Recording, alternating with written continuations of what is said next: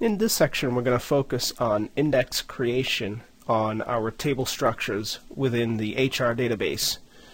Let's open our gedit window to discuss what we'll accomplish, and we'll discuss why indexes are important. So we're describing indexes and their value and creation syntax. So index creation syntax. Indexes allow data retrieval to operate much quicker than performing full page scans or row scans against a given table. Now, with small database structures similar to the ones we've defined, scanning the entire table structure occurs very quickly. But as your table structures grow, indexes become more valuable because they actually identify within the table structure on the physical disk where the data is located. So similar to the way indexes help locating certain topics within a book, indexes are typically located at the back of the book, and you can consult an index to identify specific areas within the book where you'll find certain topics. So indexes speed data retrieval by mapping interesting columns, for our intents and purposes, to file system locations. And we should note DBMSs by default perform entire row scans when attempting to find data.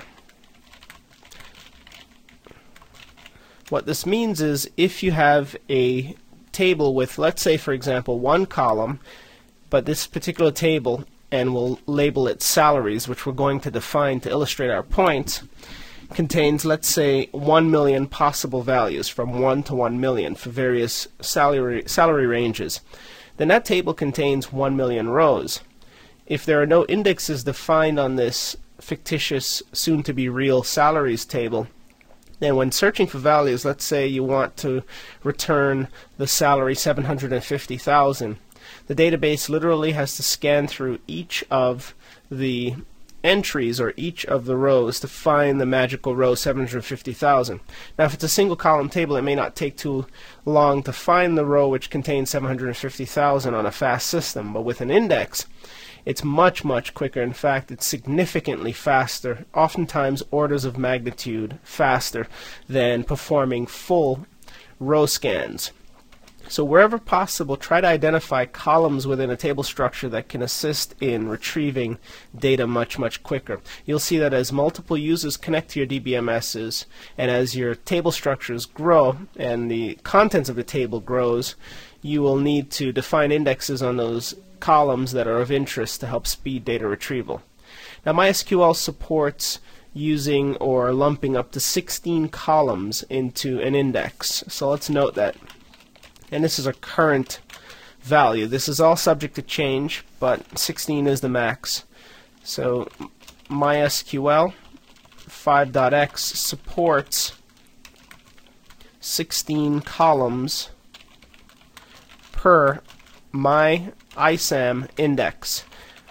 We're specifically mentioning the MyISAM storage engine, and we should specify in parentheses that this refers to the storage engine because this is the default storage engine that is used when you define tables within a MySQL environment, unless you specify a different storage engine such as InnoDB, CSV, Black Hole, Example, and so forth. But if you don't specify a default or a different storage engine, the default MyISAM will be used. In the 5.x series, MyISAM is supported, ISAM is no longer supported. MyISAM is considered to be a fast, robust storage engine, but it is limited to 16 columns per index. So when you define indexes on a table, let's say for example your table contains 50 columns, but you must bear in mind that only 16 of them can be a part of the index. Now, another note is that oftentimes indexes end up being larger than the tables themselves. So you want to ensure that you provision enough storage for locating your indexes. So let's note that indexes often occupy more disk storage than the actual tables being indexed. But again, this is all to speed data retrieval, so you may be able to forfeit the storage in the event that you want to speed retrieval or for the sake of speeding retrieval. So it's a trade-off between storage and fast retrieval. You'll see the differences soon enough when we define our salaries table structure as a very simple but workable example. So some of the key things that we've noted thus far is that we're going to cover index creation, the syntax supported in MySQL, which matches the SQL standard. That's the international SQL standard. Indexes speed data retrieval by mapping interesting columns. Interesting columns are those placed into the index. It maps those columns to file system locations. As you know, tables are stored in file names, especially my ISAM tables are stored in file names with suffixes of .myd. Let's take a quick look at the file system. We'll SU in, and then we'll navigate once we've SU'd in to var lib MySQL. In var lib MySQL, you'll find the various directories for the MySQL databases, plus a PID file, log information, and so forth. We're not interested in the logging information just yet or error messages, but you do know that databases are stored within their own directories. Databases consist obviously of tables and indexes as the most common types of objects. So if you take, for example, the HR database that we've been working with, we'll navigate into that directory. You'll notice that there are files correlating to the tables that are defined, including employees, employees 2, as well as employees 3. But you do also notice that there are multiple names for, or multiple prefixes for the same file name.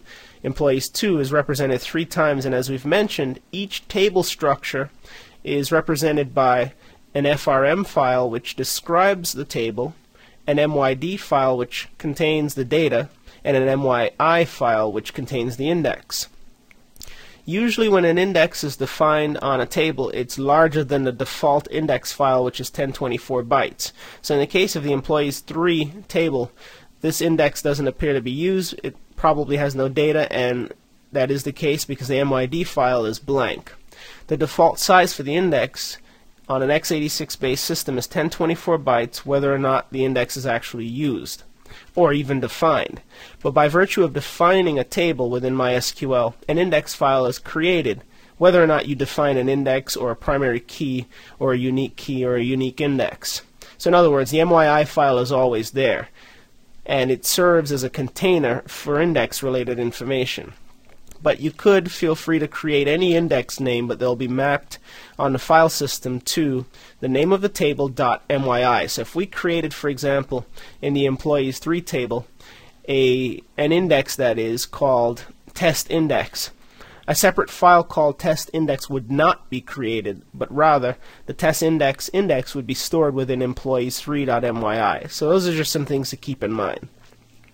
But it's important to note the sizes again, default being 1024, whether or not indexes are actually defined. Super. So you know a little bit about how indexes are supported in MySQL, how many columns can be lumped into the index, and the fact that indexes could actually occupy or end up occupying more storage than the tables being indexed. Now let's take a look at what's actually set up within our MySQL instance by launching MySQL, followed by the prompt for the password. And once in, we are in the default none database. We don't have a default set, so let's show databases. You'll see MySQL along with HR, and since HR is our current database, let's use HR followed by show tables, and you'll see the employees 2 and employees 3 tables. Let's execute a describe employees, and you'll see the columns that are defined, which constitute the employees table, and you'll also see that the ID column, which is an auto-incrementing column, is a primary key type column, which indicates that it is indexed. By default, when you define a field to be an auto-incremented field within a table, it gets indexed. So this means on the file system, there is space reserved for an index on the ID field in the MYI file, in this case for employees.myi. And as values are added to the employees table, that MYI file will grow. So in a separate window, let's SU in again, and then we'll navigate, once we've SU'd in, back to varlib MySQL just to drive the point home again. Let's navigate now into HR, and let's lsltr simply employees.star just to focus in on files related to the employees table. So here are the files that relate to the employees table, and we mentioned that there is an index defined. Let's just correlate it on the ID field by virtue of it being an auto-incremented field and being the primary key, which means that it's a unique index. This is just another way of saying a unique index to ensure that the values that are inserted are unique. But all of this information that you see represented for the ID column or the ID field, which is an indexed field, is represented on the file system by this MYI file that you see here, which is now twice the size of the default, which is 1024. So when you create a table, and whether or not it has an index, its default index file will be of 1024 bytes within an x86 base system. And once you begin to insert values into the table, the index file will grow. Now a simple select count star from this particular table, employees, will tell us how many values are there. Only one. We'd have to insert many values to cause the file to grow significantly, which we're going to do in the next section when we focus on defining a new table, which will contain simply one column followed by an index on that table, and to see some of the differences as we apply our queries in terms of performance or data retrieval. Super. So just to recap briefly, because we're going to get directly into creating indexes on our new table structure, here's how it works. We can create indexes on any table within the MySQL DBMS system. Indexes speed data retrieval by mapping the columns that you aggregate or lump or assign to the index to file system locations for the data, which means, once again, the index really references the locations in the employees.myd or in the tablename.myd file. This is the actual table data file. An index file really serves as a pointer or pointers to various locations in this tablename.myd file to speed retrieval, so that when you execute statements such as select against the table, the database checks to see, the database meaning the DBMS, checks to see whether or not any indexes are defined on the table.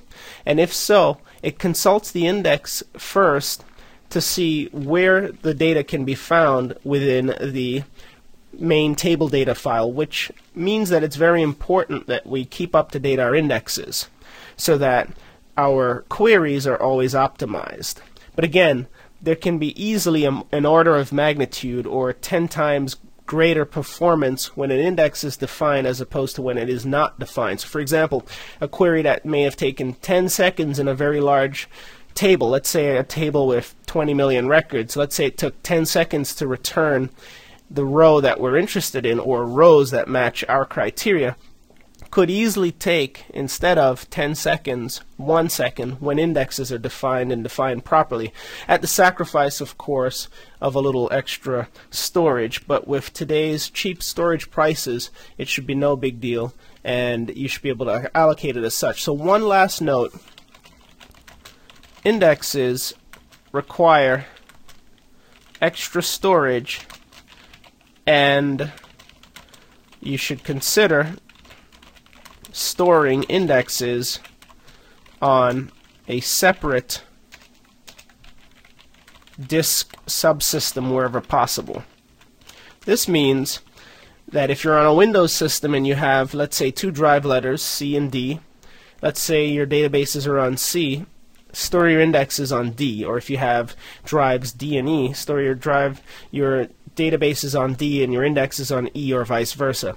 And within a Unix type system such as Linux, try and mount your file systems in such a way that they map to physically separate disks. So if we execute a df, for example, notice that our primary file system location is the root, but we also have additional partitions.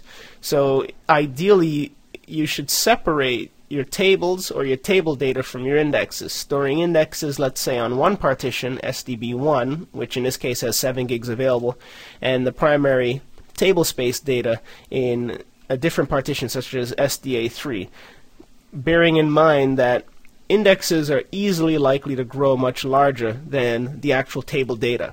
So that's a little bit about how indexes work. Next, let's create our new table and test accessing information from the table without indexes. We'll then define indexes or an index and then test retrieval to see how indexes increase data retrieval.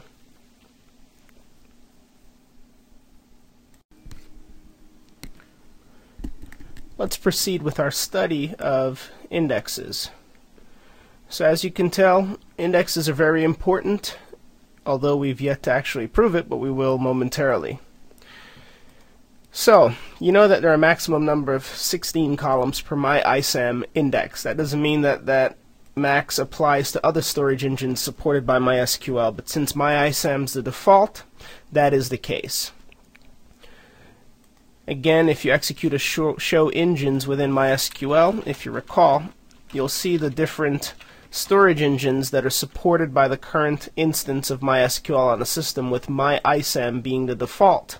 This is the default engine, by the way, of MySQL, or used by MySQL as of version 3.23, which, as it says, provides great performance and so forth. But there are other types supported.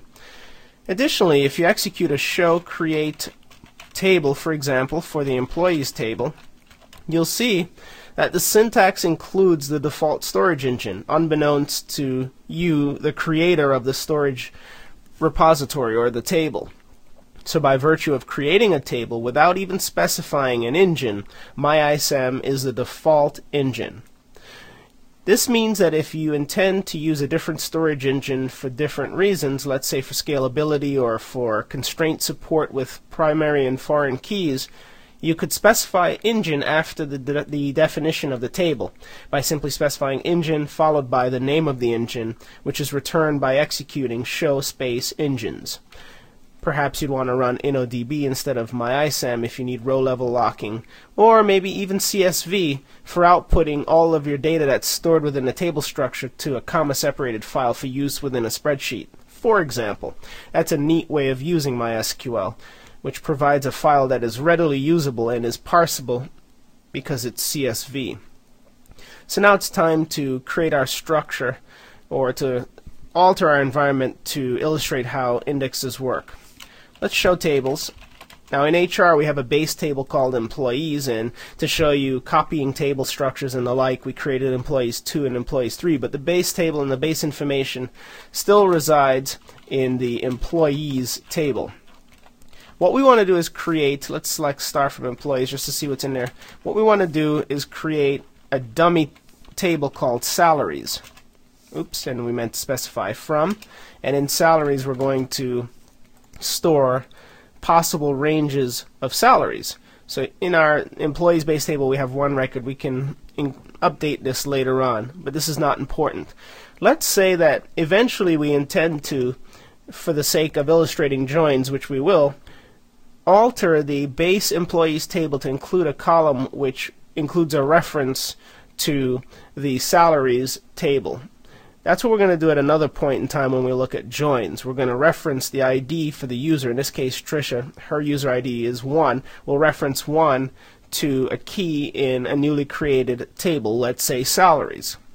So for the sake of separating salary information in a separate table, we can perform joins to return the information that we're interested in, which means we'll need to alter employees to store the actual ID or the actual integer that's referenced over in the salaries table when looking up the salary for this particular employee. But more on that later on. So what we want to do is create a table called salaries, and initially it'll contain or be created with just one column called salary. So let's go ahead and create tables. So our task is to create a salaries, and we'll include it in single quotes, a salaries table with a salary column which will contain all the possible ranges or possible values for salary that any employee within our organization can earn. In order to do so, we'll execute a create table followed by the name salaries, which we can quote if we'd like, followed by open and close parentheses, and within the open and closed parentheses we'll specify one column, salary. It'll be of type decimal, and we'll set a precision to be 11,2, which means that it can store a total number of 11 characters, or in this case numeric values, which will allow us to create salaries as large as $9,999,000, 999, and so on. So let's copy this syntax and paste it into MySQL. And if we have create table privileges in this database, we'll be able to create the table. And now let's execute a show tables, and you'll see that we have a new table called salaries. Again, a show create table, and this is for the salaries table, will show how this particular table was created. Let's just find a recent command, show create table salaries, and just use it. And it shows that it was created with one column, which is set to decimal or a numeric holder, and its engine is MyISAM. But there are no indexes defined for this particular table, and we can prove that by executing a show index command. The show index command will tell us whether or not indexes are defined for a given column. If you want to see the indexes that are defined on the table, just execute it as follows. Show index from and the name of the table. In this case, salaries being the name of the table. If it returns an empty set, as it has in this case, then that means there are no indexes defined on the table. We can prove as such by doing a show index from employees, for example, and you'll see, let's execute that, that the employees table actually has an index defined, as we've mentioned, which is by virtue of defining a column as a primary key, which is a constraint, which is also an indexed constraint. So the employees table has an index on the column ID, and it is a key name or key type primary, and it's using B-tree as the algorithm, and its collation is default ascending, which means 1 first, 2 second, 3 after, and so on, whereas descending would be 3, 2, 1. Super. So show index from and the name of the table reveals indexes. A show index from salaries revealed no indexes. But we have our structure set up, and before we create an index on the salaries table, what we want to do is create a data set to be included into this table. Rather than using the database to create a data set, we'll return to the shell, that's the Linux shell, use the sequence command, which is excellent at just populating a file with sequential values up to any number that we specify, just given a little time. Then take that text file that's created and import it into the database. So let's do that. We'll need to create this file at least within the file system somewhere that the MySQL user can access, and we know that the MySQL user has full rights to var lib MySQL. So if we create the file outside of this file system space, we then need to move the file in here so that MySQL can read it, or alter our commands to specify a different location. So to make things as simple as possible, we'll create the file within var lib MySQL HR, because the file will be inserted using the MySQL import command into the salaries table into a column called salary. Super. So let's go ahead and set up this file. We'll use the sequence command. Now the sequence command will take two values, which really represents a range, so we could specify 1 to 100, for example, or we could just specify a number as high as 1,000,000 by specifying 1,000,000, or we could go as high as 10,000,000. In either case, this machine's quick, so the file will be created very quickly, and we'll send the output instead of to the screen, into a file called salary.txt. If you recall from our studies of MySQL import, if you have a file that has a name minus its extension that matches an existing column within a table, then MySQL will import directly to that column. So let's do a show tables again. We have a table called salaries. When we execute MySQL import, we're going to import into the HR database a file named salaries into the lone column that's in there. So we're going to call the file salaries.txt instead of salary.txt. So let's make it salaries.txt so that MySQL import will match the prefix salaries to the name of the table salaries. But we could instruct MySQL import to use a specific table. But this just makes it easy. So let's create this output file, and once finished, we'll see by executing an lsltrh salaries.txt that it's barely 7 megs. It's 6.6 megs, and if we were to tail it, you'll see that the last few values lead up to 1 million. And this is using notation. So we have 1 million rows, or 1 million values, 1 million possible salary values in this particular file. Now, of course, this may be a little extreme, since there is unlikely, even in the largest of organizations, for this sort of variation to be required. You'd simply key in the salary a person makes rather than going all out as we're doing here. But we're just illustrating how indexes work. Super. So we have salaries.txt. It's on the file system. Now we need to import this particular file into the salaries table. In order to do so, we'll use the MySQL import command. MySQL import followed by the prompt for the password, but we'll specify the password as ABC123. The default user is root, followed by the name of the database, which is the syntax that's required, and it's HR in this case, followed by the file that we'd like to import, salaries.txt. Now again, MySQL import will log in using this password and the default user root. It'll default the database to HR, and once it gets into the context of HR, it will attempt to match the file name prefix without the suffix to an existing table. So salaries should match salaries. And once within salaries, if we describe salaries, the MySQL command will simply import the text file into the lone column, which is why we defined it with one column to begin with. So let's go ahead and import it. And it should import very quickly. And also, as you know, MySQL returns the number of records. If there were any problems, any deletions, skipped, or warnings, in this case, no problems whatsoever. And there are no constraints on our column, so we could import this multiple times and duplicate the data, but we don't want to do that at this stage.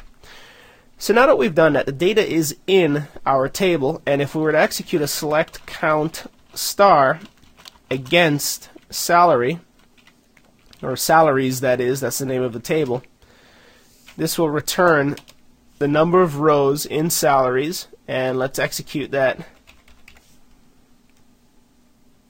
with the from, which is why it returned 0, and you'll see that the proper result is reflected in the output of select count star. So this tells us that all 1 million records were inserted into the table structure. Now, obtaining a count from a table is always quicker than actually accessing the values stored within the table.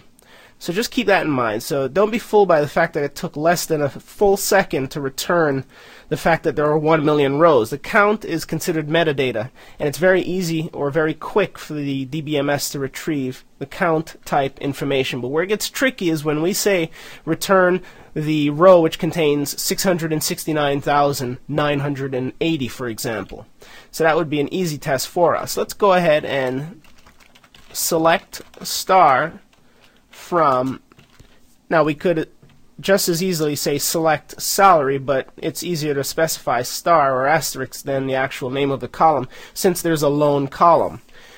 So select star from salaries will take a while to return all of the columns. This will take maybe a good 30 seconds or so to return all 1 million columns, and at the end of the output the amount of time that the DBMS took to return all 1 million columns will be returned to us. You'll see that it actually took much less time than it's taking to display to the screen, because as we've mentioned in many editions of Linux CBT, writing to the screen is one of the slowest places to write. In this case, the DBMS thinks that it took less than a second to return all of the values stored in the 1 million rows. And it did. It returned it in less than 1 second, but it took our screen a good 30 seconds to display it to us. Now, less than 1 second may seem fast, but it really isn't if you consider the fact that we are the lone user connected to the server, which happens to be a pretty beefy server, which is dual processor based with hyper-threading, so it appears to be 4 processors with a lot of memory. So really, if you multiply our query times perhaps 100 concurrent users, returning 1 million rows of just decimal information in less than 1 second, or approximately 1 second, is really not fast. It should be considerably faster than this, and this is where indexes are going to help us. Now, before we exit and move on to the next section, which is where we turn on the index on the table, let's include a criteria here to increase the performance. Whenever you include criteria, SQL will, and whether it's MySQL, Microsoft SQL, Oracle, IBM, etc., any SQL will perform much quicker or much better than if you return all information from the table. So a full table scan is always going to take longer than select or criteria-based table scan. Let's include that where clause, and we'll say where salary is equal to 750,000. And you'll see that this query returns much quicker. 0.52, 0.53 seconds, and we could run it a few times. You'll see it'll alternate between 0.53, somewhere about half a second, which still seems fast, but you gotta consider if you have concurrent users, 100 concurrent users, 1,000 concurrent users, which MySQL can easily support on a properly tuned system, then half a second for such a simple query against a small table. This table contains 1 million rows, 1 column of just decimal related information, is way too long, which is why we want to apply our indexes. So next, we turn on the indexes and we see how performance is greatly increased.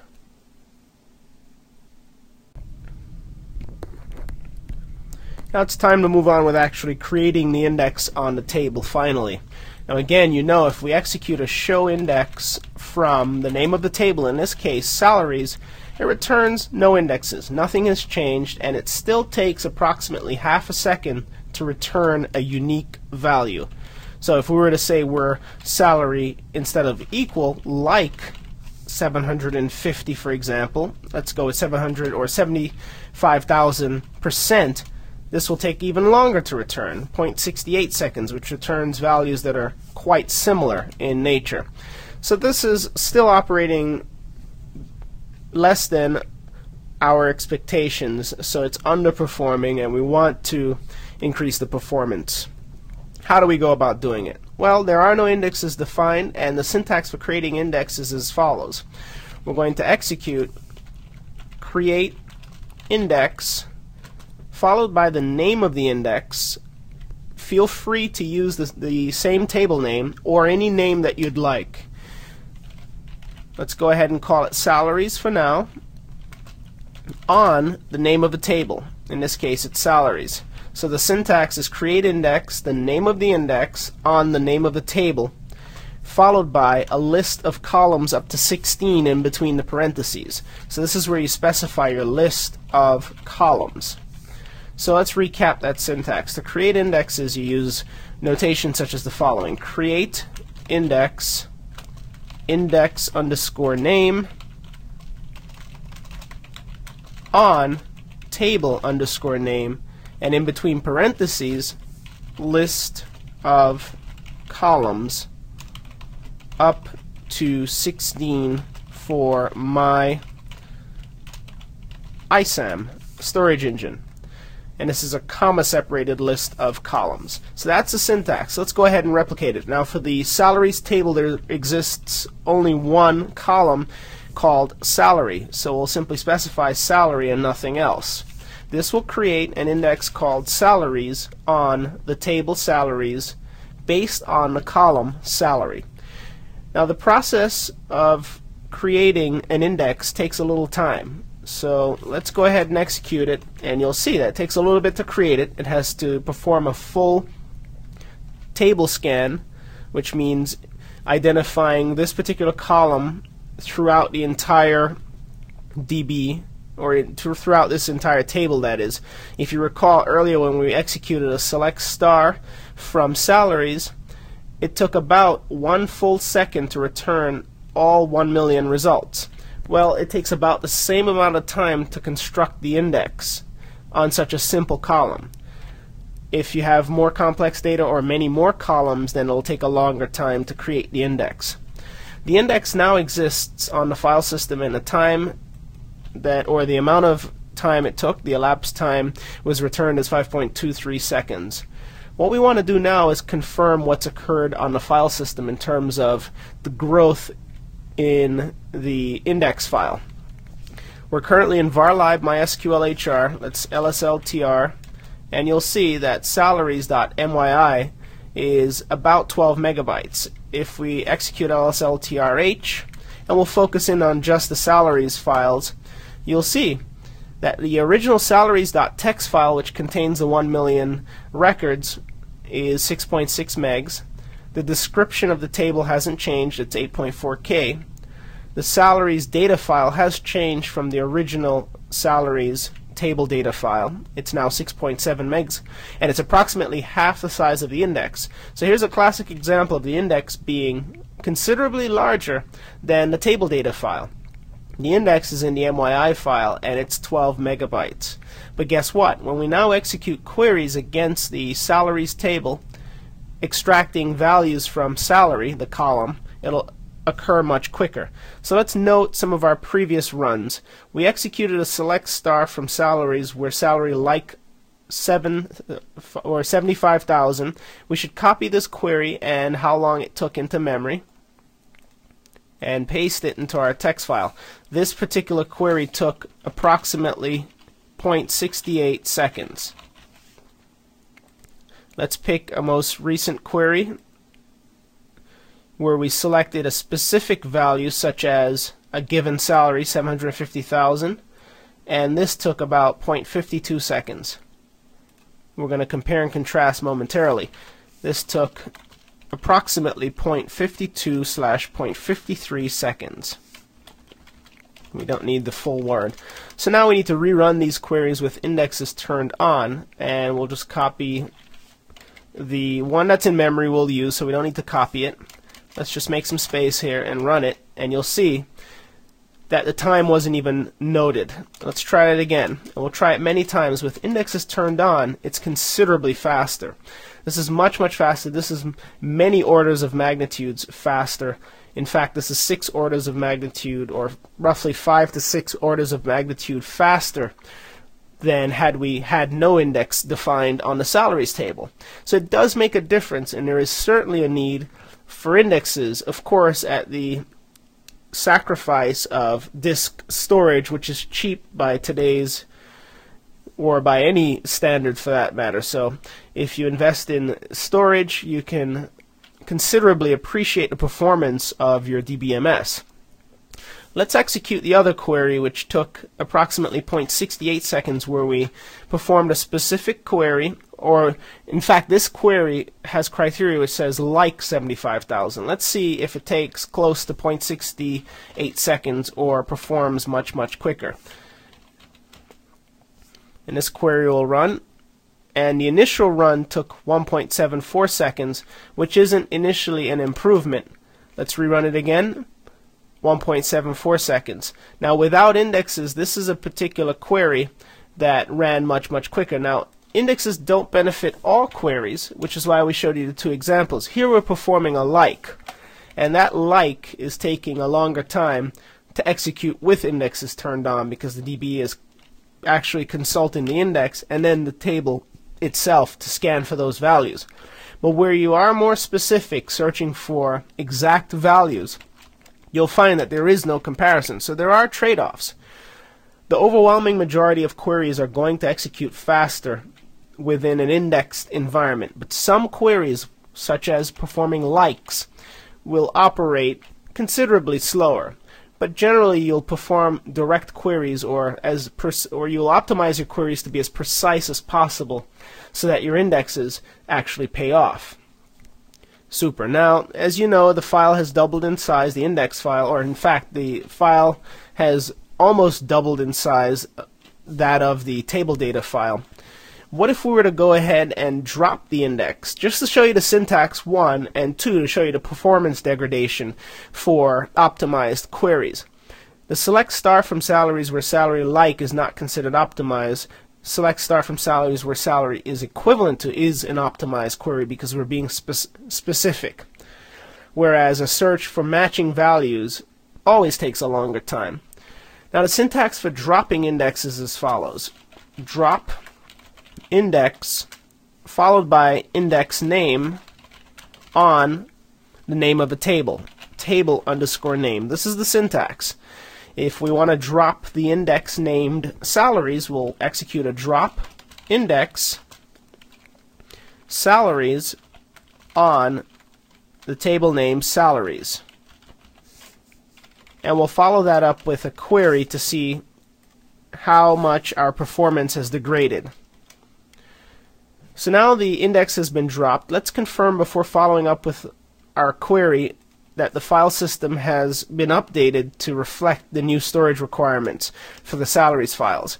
Notice that the index file has reverted to its default of 1K, which means the file is there but there are no indexes defined or in use.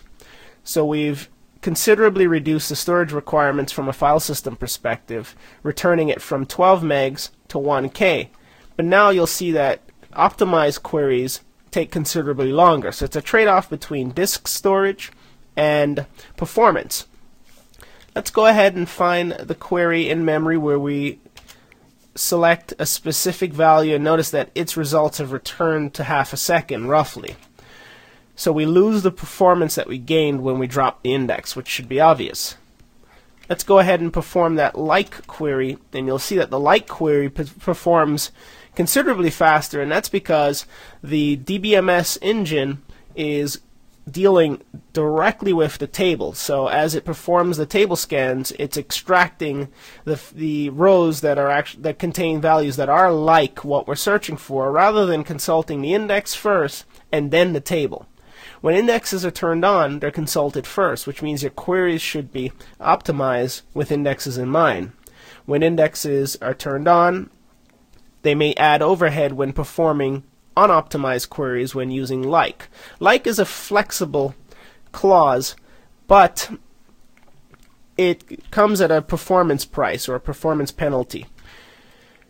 Super. So now if we wanted to turn the index back on to increase performance for optimized queries, we'd simply execute the create index command, and this time let's go ahead and create an index with a different name just to show you that it actually works. So this time we're going to create an index. We're going to call it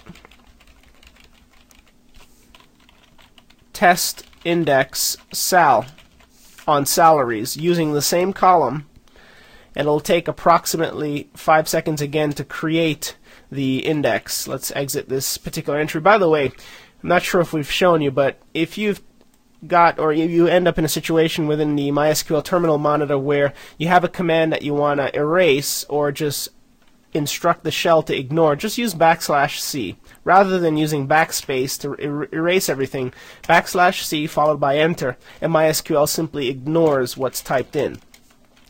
Let's create this new index, and in fact, before creating the index, let's cancel what we're doing. We've already specified the semicolon, which is why the index is going to be created, so we'll let it run. The index is now there. What we wanted to show you was the fact that after dropping the index, a show index would reveal that no indexes were defined on the table. But now a show index from salaries will reveal that there is an index defined on the salaries table, and its name is test_index_sal, and it contains 1,000,000 records, and it's based on the column name salary, again with a limit up to 16 columns. Now when we execute an optimized query, you'll see that the performance increases are returned in less than a measurable amount of time. We're able to return specific information. So definitely implementing indexes provides significant advantages, of course at the trade-off of file system storage, because now our index file has returned to the 12 megs that we mentioned. Now we did mention again that if you use a different name for your index, as we did, let's do a show index from, the name of the index is test_index_cell, the index information still gets stored in a file called tablename.myi. So that's something to keep in mind. So indexes are definitely beneficial. The syntax is very straightforward. Simply create index, the name of the index on a given table, followed by open and close parentheses, and in between those parentheses you'll specify the columns up to 16 for the MyISAM storage engine. Once the index is in place, you'll notice that your file system has relinquished storage to the index, but at the trade-off of a significant performance increase in optimized queries, which means you want to think long and hard about the queries that you write. Use less likes, for example. Use less likes in your queries and you'll find that they operate much, much faster. So more equals and criteria that's as specific as possible so that you get more hits on the index than misses. And when you get more hits, then performance is significantly increased. That's a little bit about implementing indexes using the default storage engine within a MySQL framework. Again, the default storage engine is MyISAM. MyISAM supports up to 16 columns per index for a given table. And based on that, there are storage requirements which can easily double the size of your table data file. But if you have storage, create as many indexes as possible to increase the performance of the DB. Now as you scale your DBMS, you'll find that as more concurrent users, and concurrent users, by the way, doesn't only mean actual people, it means subjects such as applications. For example, web applications, front-end utility like utilities such as Microsoft's Access, or other front-end utilities such as a GUI tool for MySQL. There are different definitions for subjects, but subjects usually mean users of, which could be an application, a Perl script, a PHP script, or a physical user, an actual person executing all sorts of queries against your DBMS. So you won't notice the differences initially when one or two users connect, but as you scale, you'll see where indexes perform and pay off as a result. So that's a little bit about implementing indexes with the MyISAM storage engine.